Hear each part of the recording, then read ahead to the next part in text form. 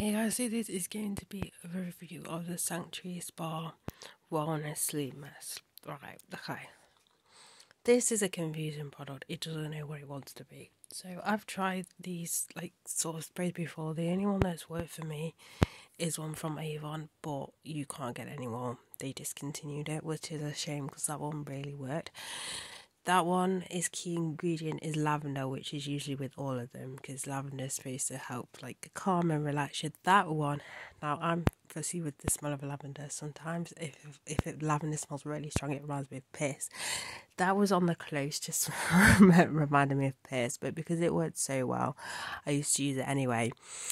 This thing, well, let's get into it. So when I say it's a bit confused and it doesn't know what it wants to be, I will read the back. So it says, spritz over body, face and pillow to help you fall asleep faster and for longer with a mood-enhancing blend of jasmine, patchouli and frankincense.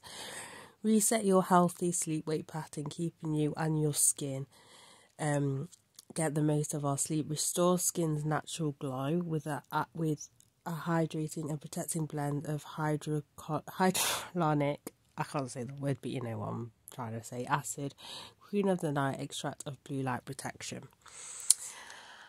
Okay, so is this product either a skin, is it meant to be a skincare product or is it meant to help me go to sleep? This is a thing that confuses me. First off, it smells really nice, but it reminds me of food, and I can't smell any lavender whatsoever, so it's not got a lot of lavender in it.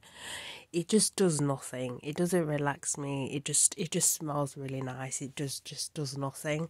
And I think it's because they try to make it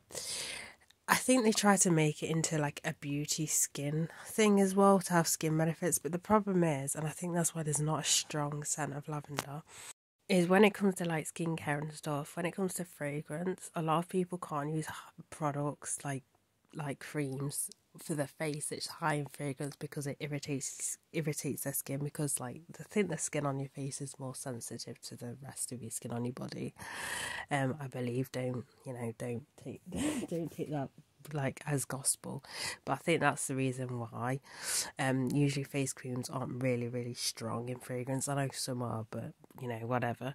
So I think that's because, and I think that's why it's just not a heavily scented lavender, but usually it's the lavender that helps you get to sleep. I don't know why there's frankincense in there or patchouli. It's just pointless. I just want to get to sleep, so I don't necessarily recommend this because it doesn't help me relax or anything like that. It's honestly one of the most pointless sprays I've ever used for sleep. So I mean, it's a scientifically proven fragrance. Is it really scientifically proven, or it's just the fact that you've just you just put a little bit of dose of lavender in it and suddenly it's scientifically proven? I don't really buy that statement at all, but yeah, just don't waste your money on it. I would not buy this whatsoever. So bye guys.